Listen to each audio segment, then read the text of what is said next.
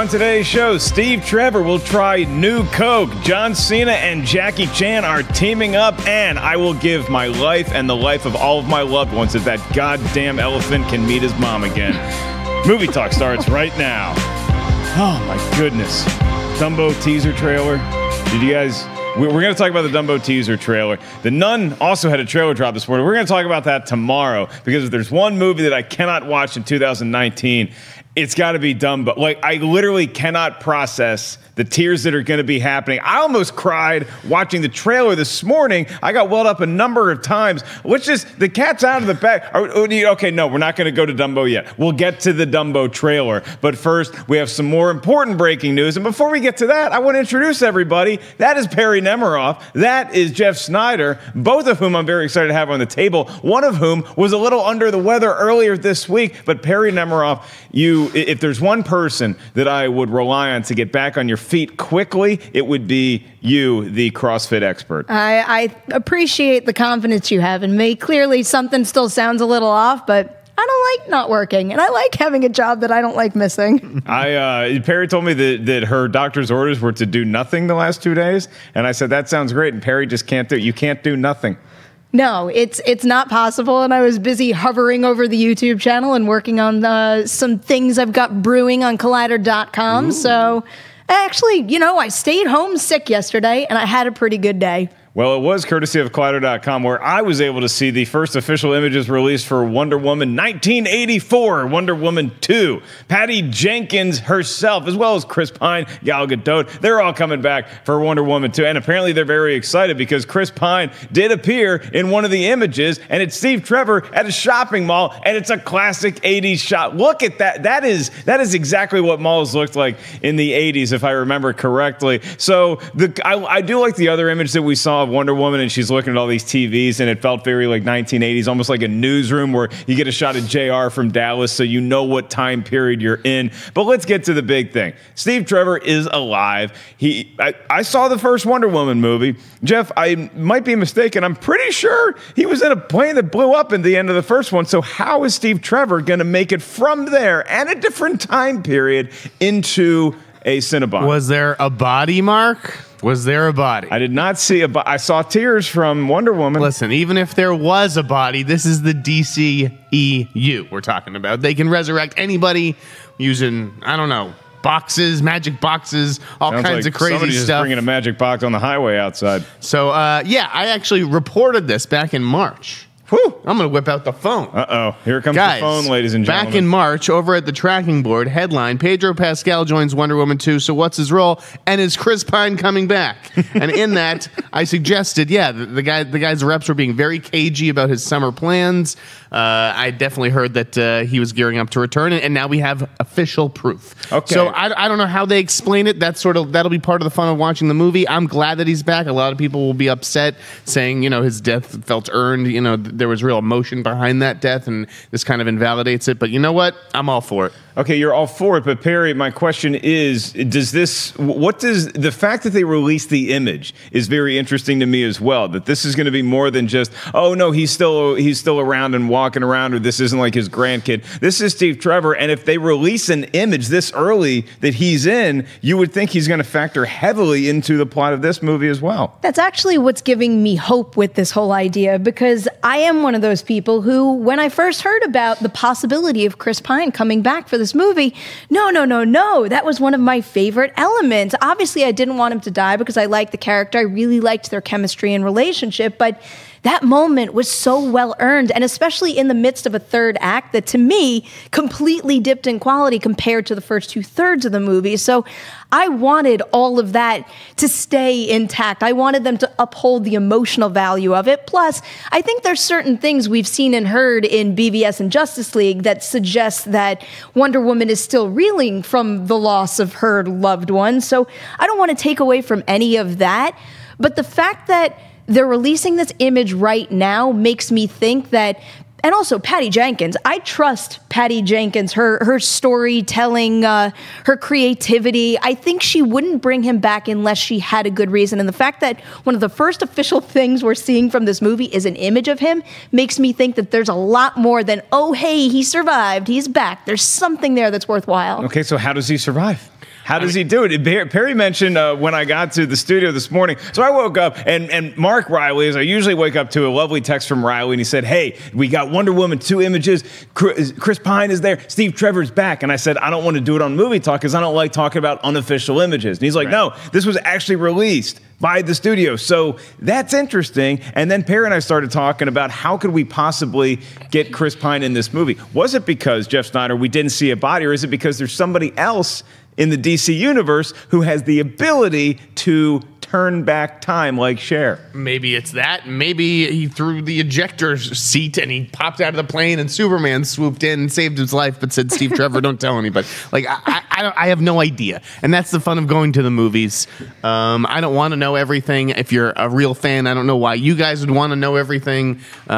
He's back. Isn't that enough? No, we got to know how it happened, Perri. What happened? Did Dumbo save him? So even though I like surprises, I have this terrible habit of going into the black hole of Rumorville and reading about every possibility out there. And I read one that suggests that, oh, maybe Steve Trevor had a kid who happens to look exactly like him. What do you mean had a kid? And then that kid had a kid. Happened to have had a kid before the events. With who? I don't know the answers to these things, but when I take that idea into account and I look at that image, to me, I look at that image and I see almost like a Captain America style, like, oh, I was in that time period and now I'm here with all these weird 80 things. Could it be a dream sequence? Could it be something like that?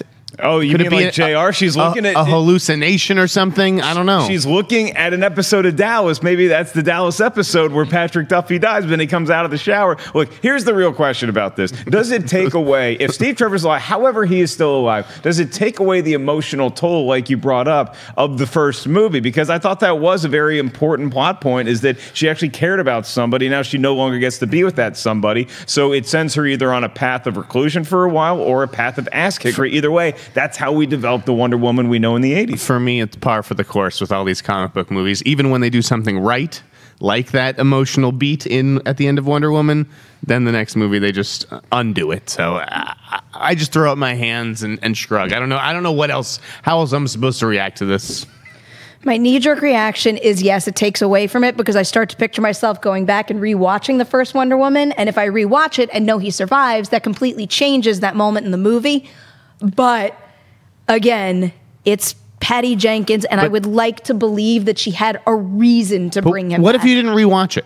What like? I like rewatching. Because I'd never plan to see Wonder Woman ever again. So did you not enjoy it? So it was fine, but it's like Perri said, the third act totally collapses. So if I don't plan to rewatch it, which I understand would, my viewing experience would change knowing what I know now. Meanwhile, does the first viewing experience change, like, now that I know this? And I don't think that it does. Like, I thought that was a good emotional beat. That, the movie is what it is. I think people worry less about the emotional experience you had the first time watching a movie and what it actually means for the character going forward. And so it really does come down to a question if you trust Patty Jenkins or Jeff Johns or whoever is writing the script to take care of this character that we knew and we really fell in love. Regardless of what you think of the third act, I think a lot of people responded to the character of Wonder Woman, and you want to see her in future adventures. So the fact that she's not going to have this emotional baggage of knowing this guy that died and what that does to somebody, that's what you have to take care of if you're writing the script for Wonder Woman 1984. I just love seeing Steve Trevor at a mall. He did not look happy to be there. Like, he's not thrilled about being in a mall setting. It's just too much. It's too quick. Is he the Winter Soldier? It's quite the outfit. It's he's good. He's the best one. The extras are on point. The extras are fantastic. They're on fleek, guys. Classic 1980s mall hair. And we were gonna go to the Dumbo trailer next. Don't do it yet. I literally can't focus on the show. I need to do the rest of the show, and then we'll talk about the Dumbo trailer because I don't know what's gonna happen to my tear ducts when we talk about that freaking elephant. God. So we're going to move on to the next story, and that is the AT&T-Time Warner merger has been approved. This is a huge story because way back, as early as last year and even before that, we were talking about how, hey, Disney is coming in and might be acquiring 20th Century Fox properties. But if that sale is to go through, first, they have to wait to see what happens with AT&T and Time Warner merging. And then Comcast is like, no, we want to buy 20th Century Fox properties. And again, we got to wait and see what happens with this. Well, despite the fact that the U.S. Department of Justice Antitrust Division filed a suit against this merger with AT&T and Time Warner happening, it has gone through, which could open the floodgates for more giant conglomerates merging together as one, like Disney or Comcast acquiring 20th Century Fox. Comcast has been noted as saying they have the cash to buy right now, and they might want to outbid Disney, who would be using a combination of cash and stock options and a number of other things to get 20th Century Fox properties. Let's look at the overall landscape of this, because I know a lot of movie fans love speculating about whether we would get X-Men into the MCU and stuff like that. Just on a bigger scale in the entertainment industry, Perry, when you hear AT&T and Time Warner, these two huge companies are merging, and that is kind of the precedent for other companies to maybe follow suit. Where do you sit with that?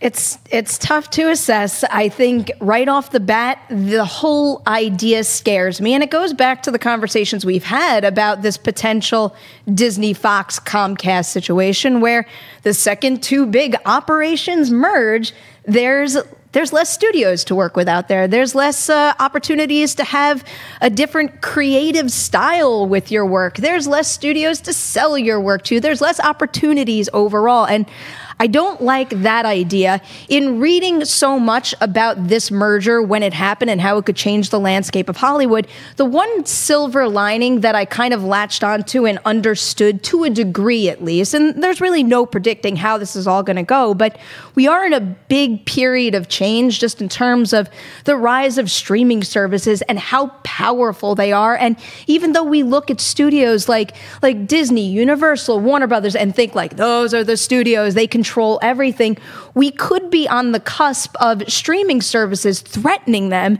And if this merger goes through, and then later on, that gives these studios the chance to survive by maybe merging with a Netflix, an Apple, an Amazon, maybe it's for the better, but one way or the other, I think that this merger getting approved, yeah, this is essentially opening the floodgates. It's saying to anybody who has a whole lot of money, if you've got all this money, start thinking about who you want to buy, because you're probably allowed to now. Yeah, I mean, you hear Verizon's looking for a big content player. You hear that Google or Apple might be looking and might be in the market to acquire a big Hollywood studio. So like Collider. It's everything is. Hey, I don't know. I don't know if we're for sale. Actually, all I know is that I'm going to cry in about 20 minutes. Jeff, I think that with this, people look at this and they say, "Oh no, this is the man coming in and taking over everything." Do you look at this the way that Perry is that this is just going to be less opportunities and there's going to be less studios, and you're going to have less diversity as far as the way movies get made? Or do you see there's some more silver linings in this? Really, I think we have to talk about what this means for Steve Trevor. I'm kidding. I think if you're as a reporter, it makes my job a little bit easier because, I think the consolidation means fewer companies to keep an eye on and keep tabs on.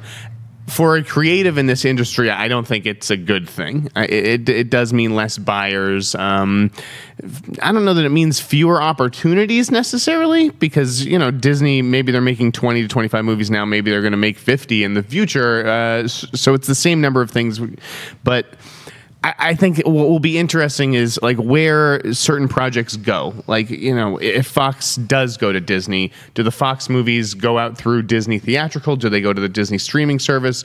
Does Fox stick around as a label? Like Fox Searchlight is a real brand for a certain, art house moviegoer. Do they just kill that label? So I'm just curious how it's all going to shake out. Like Perry said, I think it's too early to know, but this is just the start of many dominoes to fall. You're going to see Lionsgate. That's going to be a hot target, and maybe even Sony. Sony likes to think of themselves as a buyer, but they could very well end up being sold. Yeah, I mean, I think the big difference now, as far as before, is that like Lionsgate or whoever it is, or Time Warner, now they have somebody else to ultimately answer to, or the high boss there has somebody else at another company to answer to. But as far as the actual companies go, I don't think Fox Searchlight would go anywhere if Disney acquired it. There might be less job opportunities, and I think that the big fear is that when you have two huge powers merge, there are some jobs that get lost in the midst of that, but it doesn't mean that those jobs are never going to be there. That is why it's a bad thing, though. Yes, obviously there's a lot of overlap, and a lot of people are going to lose their jobs, unfortunately. But stuff can rise out of those ashes. Newer companies, that kind of thing. That's true. Newer companies, or maybe even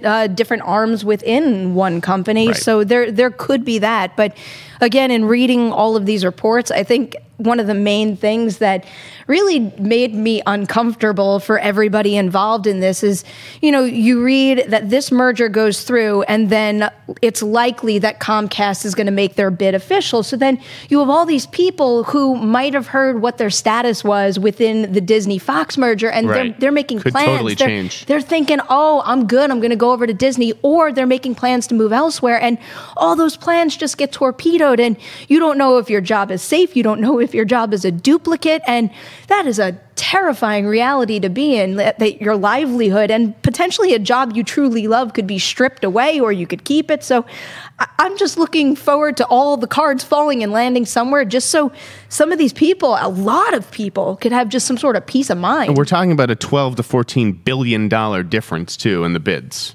Because I think Disney's is like around 52 or 54, and if Universal did its all cash bid, that would come at a premium, a 25% to 30% premium. So they'd be looking at $65 to $68 billion. Yeah, and that's Comcast saying, hey, we literally have the Scrooge McDuck vault right here, and Disney's is a mixture of it's a mixture of cash and probably some gold. I don't know if there's any Bitcoin in there, and a lot of stock options. And Disney passes. It's you get cut the whole line. If you work at Fox, you get free parking at Disneyland for the rest of your life if Disney does in fact acquire you. So that's some good news. Well, let's go and move on from the big studio talk to a small indie film called Avengers: Infinity War. The movie just became the fourth to pass the $2 billion mark at the worldwide box office. This is significant because it's the third movie to do it on its initial run. Avatar is still the all-time breadwinner worldwide, followed by Titanic, then The Force Awakens. However, Titanic, and I didn't know this till this morning, Titanic actually didn't cross the $2 billion mark until a re-release. So Titanic, comes out and people get excited. I have a friend, Justine Marino, my good friend. She's a comic. She's seen that movie 25 times in the theater. Congratulations, Justine. God. So then you have Avengers: Infinity War. This is the first movie in the MCU to pass $2 billion worldwide. I know it's just a number, and you'd say, well, do you think any less of the movie if it only made $1.8 billion instead of $2 billion? But this is a significant watermark for the MCU for no other reason, because now they have a number to shoot for with all their subsequent movies. Now, we know a movie like Ant-Man and the Wasp isn't going to hit $2 billion worldwide. What does this do for the future of the MCU? Does it change their strategy at all? Does it say, hey, we need even more team-ups and we need even more characters in our movies because look at all the money we made with this one? I would be surprised if it changed their strategy at all, but rather just validate it. Clearly, they're doing something right. And I always go back to the idea of we're in this position where it's making $2 billion, and we're in this position where people care about seeing all these characters come together because they built such a strong foundation. So if anything, I don't think they're going like, uh-oh, now Ant-Man's not going to compare at all. We should completely just ditch those and just do team-up movies. I think it validates it, and I think it gives them more opportunities to continue to take more risks, step outside the box in the future, because it's not just this monumental success with Avengers: Infinity War. Black Panther also crushed it this year, and we're talking about an insane amount of money for both of them. We're talking about making real differences in the industry, especially in terms of Black Panther's case, and we're talking about critical and fan praise across the board. People are hyped about Marvel right now. So if anything, I think this is just setting the course for a brighter future. Yeah, Jeff, maybe the real question here is, do you see any hesitancy on Marvel's behalf that they see, or Disney's behalf, that they see what these characters, the culmination of 10 years, and now you make this huge movie that so many people love and has all these characters in at the same time, regardless of what happens at the end of Infinity War, do you see more hesitancy to lose one of their signature characters like an Iron Man or a Captain America because of how popular they are in movies like this? So big reason why this movie made as much as it did. No, I think Marvel has a clear plan. I don't think that the box office grosses are going to affect that.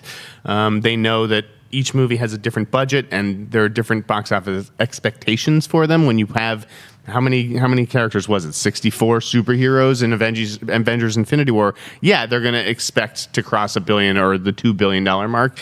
Ant-Man, they don't have those same expectations, nor is Ant-Man designed to gross those kinds of numbers. So I don't think that it'll affect their strategy. I don't think that they'll hesitate to lose an actor. A lot of that is really beyond the creative control, too. It has to do with the actor's contract. And a lot of these actors are ready to kind of say goodbye to these characters.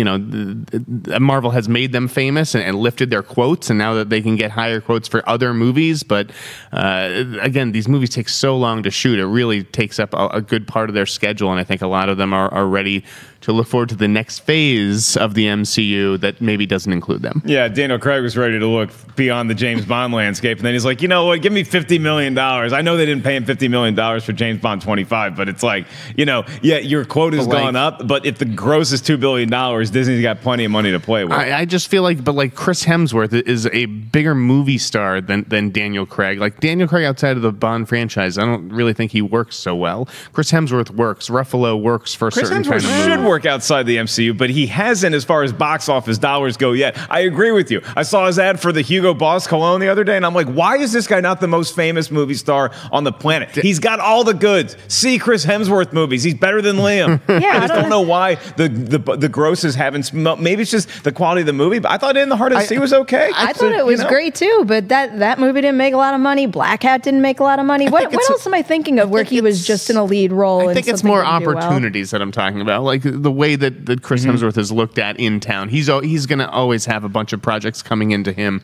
and I think he's ready to do more of those. And it's not just Chris Hemsworth though. It's Downey Jr. Downey, I think, is Chris Evans in particular. Downey's the one that you want to lock up in some way, and I think that Tony Stark and his technological savvy lends itself to that because he could just become the new Jarvis and he could roll up and do 3 hours worth of ADR. Then all of a sudden he's in the movie. Here's an interesting thing, and I won't get into specifics, but it's like I think that you could certainly see Chris Evans go to television the same way Chris Pine just went to television with Patty Jenkins. Right? Chris Pine just did a Patty Jenkins TV series. I think you can see Chris Evans going to television. Okay, so Chris Hemsworth was also in 12 Strong, which did okay. It was a good movie. That is the one that I was thinking But Chris Hemsworth is also in an untitled Men in Black spinoff, which we now know it's him and Tessa Thompson. Right. Liam Neeson is so I think that movie's going to do just fine. Bad Times at El Royale. Hearing a lot of good buzz from people who have actually gotten a little peek at that one. And then speaking of Chris Pine, he's also going to get to participate in a heavier role in the next Star Trek movie. So Chris Hemsworth, it's all looking good, and he smells great. I haven't smelled the Hugo Boss cologne, but I'm sure it's fantastic. Well, somebody who we think is just fantastic is our own Perri Nemiorff. And she got to sit down with a couple of the cast members from Incredibles 2. You saw the movie. I did see the movie. Seems like you really enjoyed it. Just a little bit. Just a little bit. I loved it. So now we have, is it Huck Milner? Huck Milner, yeah. And Sarah Vowell. Sarah Vowell. Two characters in The Incredibles 2. Perri Nemiorff has an exclusive interview. Here's a quick clip. I wanted to ask you about your experience doing the voice work for the first film compared to this one. Is there anything about that process that has changed over the years? I mean, when the first film, I'm not an actor, and I got that part originally in the first film because Brad Bird heard one of my documentaries for public radio, and I had never acted before, and I was a little more terrified the first time around, just not knowing how to do that or what the whole thing would be like, and that was, I guess, nearly like 17 years ago. So I have been this character off and on for 17 years. So I am a little more comfortable with being her and, you know, acting. I mean, all of the stuff about her that's like me, you know, her sarcasm, and she's a bit of a wise guy, and she maybe says truthful things at inopportune moments. All of that was pretty easy, but you know, public radio is pretty low key, and certain things about animation have to be literally more animated, and so, or they're just things you have to do like scream or make the sound of being hit, and all of that stuff was a real process learning how to deal with that. And I mean, there's one scene in this movie where Violet does a big spit take. Was wondering about that. And to do that, I basically had to waterboard myself, just like pour all this water down my throat, and then after a while I just vomited all over the studio, you know, which is another thing that does not happen in public radio, but it is a more physical process. How'd Brad respond to that? Everybody was kind of concerned, I have to say. If that happened in this studio ever, I would be highly concerned. Yeah, you know, I immediately texted Patton Oswalt, who was Remy and Ratatouille. I was like, I just threw up all over the studio. And he's like, I never vomited once. What's harder for you, Huck? Is it getting your lines right, or is it doing all of the... What are they? Are they called efforts when you have to do, like, not dialogue, Vokes, but... I think. What are they? Vokes? They're called vokes. Someone told me efforts once. I'm guessing it comes from vocalizations. I don't know. That's what they call them at Pixar. Is there any one of those that's most challenging for you? Well, I like doing the vokes because, well, you can just make a sound, but I think they're more challenging because you have to pretend like that's actually happening to you. You have to pretend like you're, if I'm running really fast, I have to be like, like breathing heavy or something. And it's sort of harder for me to do that, but at the same time, it's hard for me to do like little, like long lines because I have to say them pretty fast because Dash talks really fast sometimes.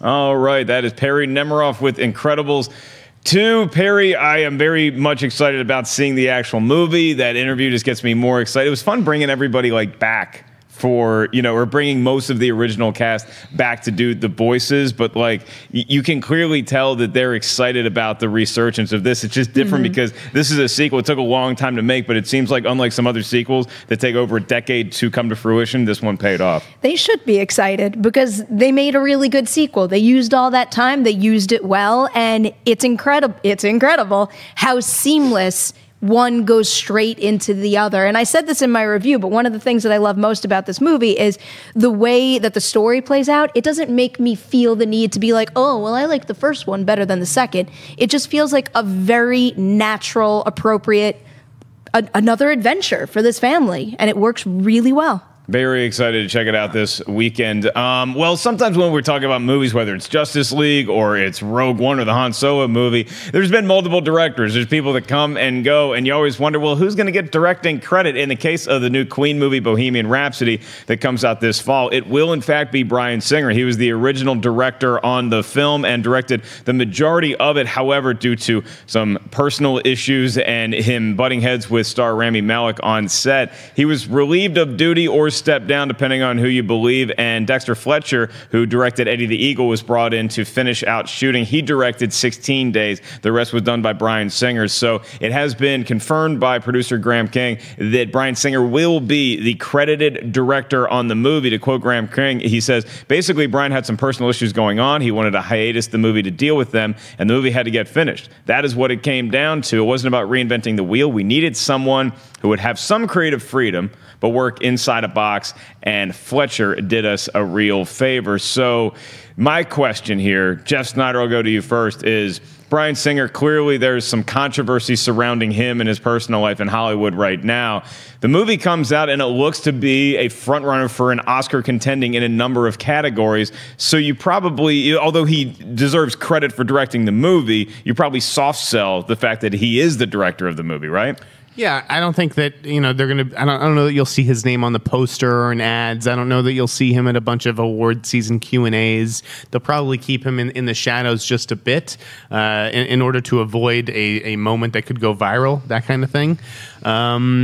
But yeah, he directed the movie, and there's always going to be controversy surrounding Bryan Singer.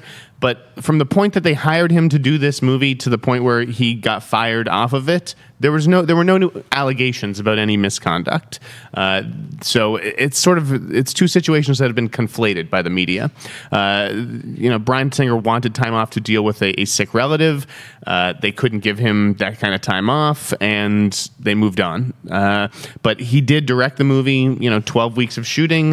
Dexter Fletcher came in to do the last 16 days, and obviously Bryan Singer did all the work to get it to the point of even putting it into production. So he is the director of this movie. He is the one who should be credited. Dexter Fletcher simply finished the film the same way Joss Whedon came in and finished Justice League, for Zack Snyder, who was also dealing with a similar tragedy. Yeah, and Bryan Singer, the guy's made great movies in his career. He's made The Usual Suspects, did the X-Men movies, Days of Future Past is fantastic, but he also, there was a personal hiatus that he wanted to take, but he also was butting heads with Rami Malek on set. So there's a lot of other things that were going on, and when you have all of the things that were going on in Hollywood towards the end of last year that are still continuing to happen, then I think that there is going to be things that surface from somebody's past coming out, and that's fair game, in my opinion, Perry. With Bryan Singer, I think it's also fair to give him credit for directing this movie. I just don't see the studio doing a big Oscar push for Best Director like they will for Best Actor or Best Picture. I would agree with that. If this movie comes out and it is indeed a major Oscar contender, they're going to put their financing behind other categories probably, and not necessarily him, but the credit is a completely different story. I mean, to me, that is a black and white issue. He directed the movie. He'll get credit. Like Jeff said, you're not going to see his name in lights all over the place, but when the end credits of the movie or the opening credits kick in, it's going to say directed by Bryan Singer, as it should, because he directed the movie. If anything, with his behavior and allegations, if need be, they will have a ripple effect. So that's where it's going to come into play, not whether or not he should get a directing credit. You can't erase the fact that he directed it, and that's why we have guilds. That is why the DGA exists. So. All right. Well, we have a lot of participation in the chat room, most of which is what other 70s era band would you like to see a biopic made out of? So there's a Led Zeppelin vote in there. There's a David Bowie one, and then there's a Fleetwood Mac one. I give you all those three options. My dad wants to see a Randy California movie. A Randy California. Do you know who Randy California was? I've heard the name, and I have no idea who the hell I think he was like maybe in the group Spirit, or it's either Spirit or Triumph, one of those. Triumph was a great Canadian band. If there was no Rush, you'd know more about Triumph. I think Randy California it's some crazy story where like his son like drowned in the ocean, or maybe he went out to go save his son and ended up drowning himself. I need the specifics on it, but Randy California, if you're an executive, look that whole story up. You're not getting that confused with the Red Hot Chili Peppers, Danny California. No. Okay, Perry, if I give you a classic rock era band. I'm a kid of the 90s. Give me a break. I'm going to go watch a Kurt Cobain movie. I'm going to go watch Spice World. And where's the En Vogue movie? Goodness, you're taking an entire decade of the 90s and you're boiling it down to Spice World. I'm still bitter that I couldn't go with some of the Collider crew recently to see an outdoor screening of Spice World. Not available on DVD or streaming or like anything like that. I guess it's on DVD, but you can't stream it anywhere. I still have my VHS tape. I just don't have a VHS player to play it with. What were the options though? The 70s bands? I gave you Zeppelin. I gave you Fleetwood Mac. I gave you David Bowie. Is there another band you want to toss in there? I think we're all waiting for Bowie. Will get done eventually. We're all waiting for that. There's an Elton John movie that's in the works. They cast a guy named Luke Baines, I think, as Bowie in the Fincher HBO series where they pulled the plug. Mm-hmm. Luke Baines, he really looks like him. There's one other guy too who looks just like David Bowie. I forget his name though. I'll have to come back to you with that. All right, David Bowie seems to be the vote getter and the winner in the chat room, and then also up here at the news desk with us. We move on to our next story, and that is a fun pairing between John Cena and Jackie Chan. They are going to be teaming up for a new movie. It was originally going to be Sylvester Stallone and Jackie Chan. When Stallone had to drop out, John Cena jumps in, and it basically is about a Chinese private security contractor who's going to be played played by Jackie Chan. He gets called in to extract oil workers when a China-run oil refinery undergoes some attacks in the Middle East. And then who does he team up with? John Cena, a former Marine, to come in and help him out. So it's going to be an action extravaganza. Do you guys see laughs happening in this one too, like what we got with Rush Hour? Or do you see this more as a straight action premise? Because Jackie Chan, I haven't seen the movie The Foreigner. It's playing on every plane that I fly on, and I get this close to clicking on it, then I'm like, nah, I'll just watch Almost Famous again or something like that. I've heard The Foreigner isn't good, but I heard Jackie Chan gives a really good dramatic performance in it, so he can do drama or he can do comedy. We know he can do action. What's the tone of this movie going to be? I watched The Foreigner last night because looking at the show notes for today, it reminded me, I hadn't seen it, so I put it on last night. Can't you do less research and just do nothing? I had very little to do. I did not leave my apartment yesterday. I liked the movie overall. I thought it was pretty well done, and I thought Jackie Chan was fantastic in it. And it is very dark. Oh, I mean, good. that is a really dark role and a dark headspace to have to put yourself in. So, having just watched that, and also having liked John Cena's performance in it's called The Wall, right, with Aaron Taylor Johnson. Having liked his performance in that, even though I think he's got some really great comedic chops that I want to see more of too, it makes me hope that this movie has a more serious tone to it. Even though, as you were describing it, I'm looking at the images we have, and like there was one of Jackie Chan with a big goofy smile on his face with his arms up, and I started to picture what it could look like with a more comedic spin. But I am hoping they go more serious with this one. Yeah, I mean, if they had cast Chris Tucker opposite Jackie Chan, we know what we're in for here, Sneider, but you can go either way with John Cena, because obviously we know he can do action. He's really good. He was really funny in Blockers, too. I've got a mixed reaction to this news. I love John Cena. I loved him in Blockers, and I did like him in The Wall. And this is clearly an upgrade in terms of John Cena's a bigger movie star these days than Sylvester Stallone, and will drive more people to the box office, and et cetera, et cetera.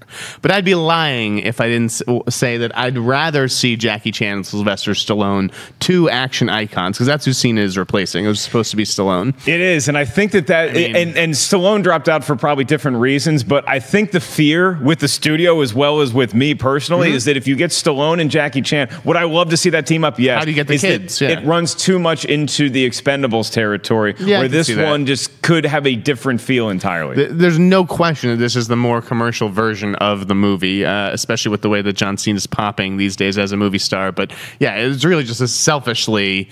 This seems like product, whereas Jackie Chan and Stallone, there's an element of maybe this could be a special. Okay. I don't see this being special. We'll see. I've heard it's called Ex-Baghdad, too. I don't know if it has an official title or not. It does not have an official title just yet, nor does it have a release date. So it's going to be from Need for Speed director Scott Waugh, Need for Speed. Rami Malek was in it. Dude, yeah, he was. But you know what? I just watched Active Valor recently again. You know, you remember the Navy that movie? SEAL movie? Yeah, it had actual Navy SEAls in it. Dude, that movie's badass. Yes, so you can trash Need for Speed all you want. Scott Waugh, I certainly thought he'd be going on to a bigger career than he has had, but you can't take away what he did with Active Valor. No, Need for Speed had some okay action, and Active Valor, obviously. I want all the Navy SEAls that were in Active Valor to be making some sort of appearance. I'd take a sequel to Active Valor in a heartbeat. Yeah, Active Valor's pretty sweet. I'd probably take that too. Both of those movies, though, make me think that this is probably not going the comedic route. And even though I think Sly could have gone one way or the other, it is more likely that the pairing of the two of them, I think, might have been a little more dramatic-based action than comedic. All right, let's rip the Band-Aid off here. I don't know that I can go see Dumbo. I literally don't know that I'm emotionally prepared to handle the Tim Burton live-action version of Dumbo that I just saw a teaser trailer for. Y'all, they put the scene where Dumbo has to say goodbye to his mom, the last time he's ever going to see his mom again. It's the scene that rips my heart out every time I watch the Disney version of it. Sometimes you just like to have a good cry, like to have an emotional purge. That's the scene I'll put on when I need it, because they're rubbing trunks and, oh, dear God, it's going to happen in the live-action version, too. I thought maybe Tim Burton would sugarcoat it a little bit. Maybe there'd be maybe if you could if somebody out there could, even if I know that he reunites with his mom by the end of the movie, I still just don't think that I have the emotional makeup to sustain watching this movie. So, Perri, I might have to take a pass on this movie. Looks really good.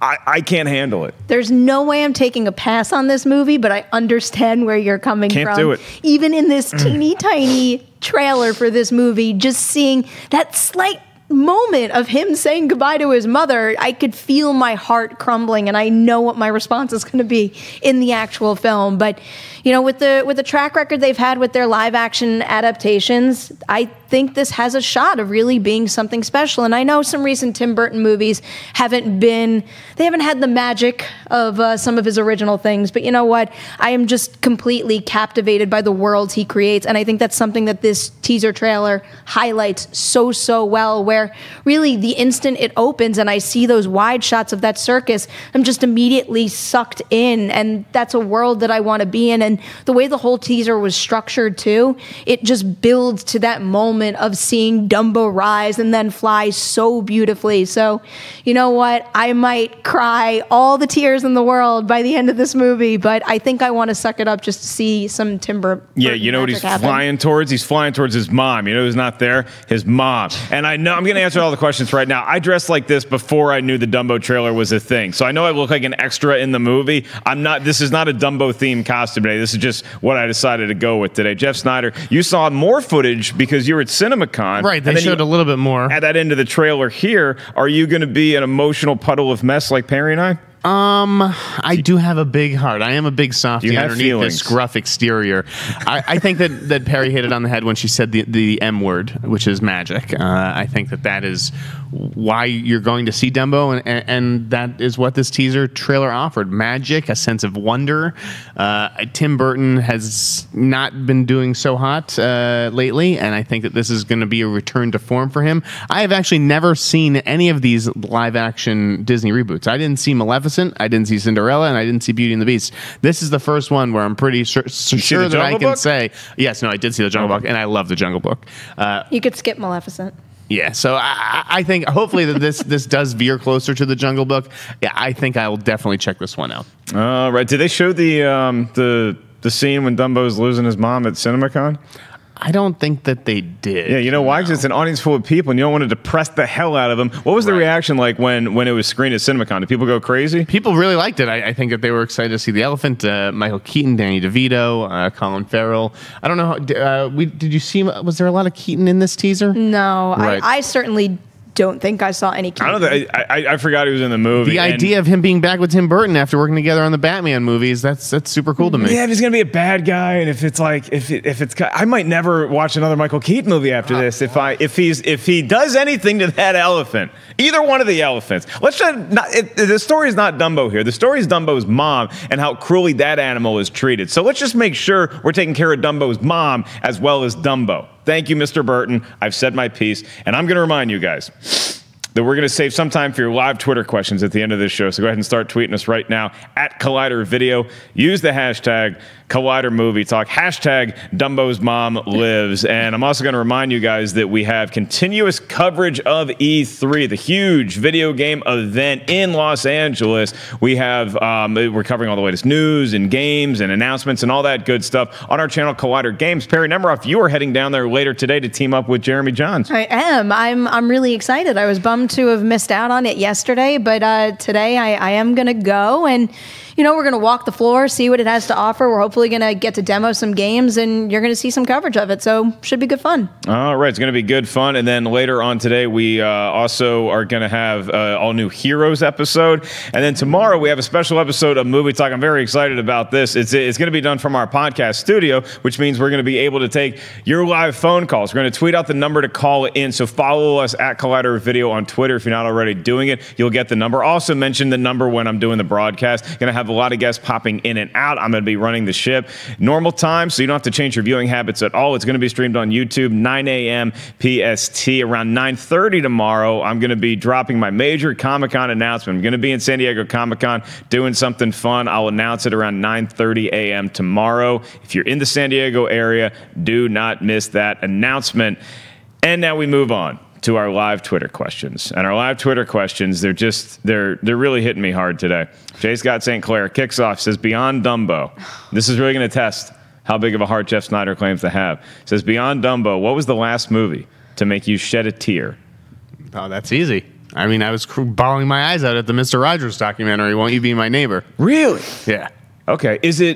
Are they tears of like joy, or is it like a sad ending, or like what's It is a sad end. So, not to spoil the movie, but at the end, they basically ask you to think of someone who helped you get to where you are. And they really actually let the moment breathe and give you a full minute to. I closed my eyes and just sat there and had an experience. And I thought it was absolutely beautiful. I sent my father, and he cried. And that's how you know this movie really works. Yeah, I've met your dad. Yeah, he doesn't cry at movies. When we had our Schmodown match, and I was dressed remarkably similar to right now. And he was missing a tooth. Yeah, he's got a good, It's back now. He got it. He found it. His tooth grew back. That's good. It's nice to know that even if you're Jeff Sneider's dad, the Tooth Fairy still is fully operational. Perri Nemiorff, the last movie to make you get emotional. That was my answer. Boom. Stole it from her. I just saw Won't You Be My Neighbor, and Really? that moment got me, but there were a lot of little things that happened throughout the movie that just build to, and I know this is probably a cliche thing to say at this point because I've heard a lot of people bring it up, but when you say that it is a movie that we need right now, it's just when because with Mr. Rogers, I grew up watching Mr. Rogers, but I watched it as a kid, Mr. Rogers' Neighborhood, and then I never thought about it again as an adult. And when you think about those lessons as an adult, you see all the other layers and you start to apply it to your life, to everything that's going on around you. And it just hits you. It hits you like a truck that we really need to hear these things again. I was quoted on the Patriots Day poster saying, this is the movie that we need right now. It probably wasn't. This truly is the movie that America needs right now, is the Mr. Rogers documentary. I have to give you a little credit with that, with Patriots Day, because I was nervous to walk into that movie, but the amount of inspiration I felt walking out of that one, I would say I had not a similar reaction to Won't You Be My Neighbor, but I felt how you described it at that time. But seriously, Ellis, in terms of crying, like this Mr. Rogers movie, there's a track from it called Fish Beach by Michael Nyman. It was actually part of the score for Man on Wire, and that is used in the Mr. Rogers documentary. And I listened to it driving to work yesterday, and I was crying on the way to work just listening to that track. It's called Fish Beach? Fish Beach. Okay, that sounds like just like the title of like a free music track you download on YouTube. No, it's amazing. Okay, from the Man on Wire soundtrack. Fish Beach. I'm going in a little skeptical. I just never grew up like. I'll play it for you after. We'll dance. I'm in. I'm dressed for it. If it's swinging, let's do it. Extra, extra. Ellis is gonna cry at the Mr. Rogers documentary. I just never grew up with it. I mean, I knew he was there. And then I heard, as an adult, I'm like, oh, was he really a sniper? Did he pick off Nazis? And I think he was in the military at some point. That's a deleted scene on the DVD. Is there a post-credit scene with Captain America in the Mr. Rogers documentary? Okay, one more question, and this is a good one too. Close our day out with, get something else away from the emotional tinges of the morning. Alan the Ace says, what would be a good Marvel movie for Van Damme to do? So if you give me Jean-Claude Van Damme, and let's say that we're rebooting all the MCU movies or all the Marvel movies, and you have to put Jean-Claude Van Damme in there somewhere. Who would you cast? I haven't one, but I want to see. I'll let Perri go first. Well, the second you started bringing it up, and before you even got to the recasting thing, maybe it's just because it's Sly, but I picture him somehow. I don't know what the character would be, but somehow fitting in that crew and that universe. And I'm almost like a little dead serious about it. Give him a Ravager. Yeah, the Ravengers? Well, not a Ravager, but what's Sylvester Stallone's crew called? Oh, they're the Ravagers. Yeah, they're the Ravagers. Yeah. Are they? You would not have gotten that right on the Schmodown. Don't they have like a name in addition to that? That's it. No. Aren't they an extension of the Ravagers? So you would want Van Damme to be part of that I would want him crew. in the Guardians universe in that type of role. All right, I have two. Okay. I would say either Red Skull. Ooh, I like that. Or Mads Mikkelsen's character from Doctor Strange. Really? Yep. Okay. Those are my two choices. You could slap Van Damme into either one of those. All right. I could take Van Damme in anything. I mean, I would literally take him in any role in the MCU. Anything he wants to play. It'd be cool to see Van Damme Hulk out. It'd be really... I'd like to see him wear a cape and be Doctor Strange. But I think that if I only had one to pick from, I would make Van Damme Hawkeye, and I'll tell you why. Because Hawkeye is known for his prowess with the bow and arrow, but when you have all these intergalactic species that are coming to Earth, sometimes the medieval defense isn't the best one, and I think that Van Damme can take care of himself in a way that most other marksmen with archery cannot. So he can shoot bow and arrow, but when it gets to close combat, he's not just, he can do a lot of cool stuff, and he can do the splits. And imagine doing the splits like as you're shooting a bow and arrow. Yeah, it'd be sick. That'd be pretty cool. All right, let's not make it creepy, Mark. Let's say goodnight. Thank you guys for tuning into this episode of Collider Movie Talk. Make sure you check out the Collider Movie Talk feed on your Podcast One app. Wherever you get podcasts, listen to us, as well as Movie Talk, the after show, Afterthoughts. That's also there on Movie Talk, and you also get Mailbag on the weekends. Whole lot of fun stuff for your ears and not your eyeballs. I guess there's no eyeballs in podcasting. No? You're the eyeballs of your imagination. No? All right. Thanks for swooping in there and rescuing me, guys. Appreciate it. You want to make it awkward as we say goodbye? No. Jeff Sneider, where can the kids find you? At the Inn Sneider and always on Collider News. All right. Perri Nemiorff, where can they catch you crying to Dumbo? Twitter and Instagram at PNemiorff. I am Mark Ellis. Let's go to the wide, Adam, and say goodbye, everybody. See you tomorrow for our podcast version that you can also watch of Collider Movie Talk.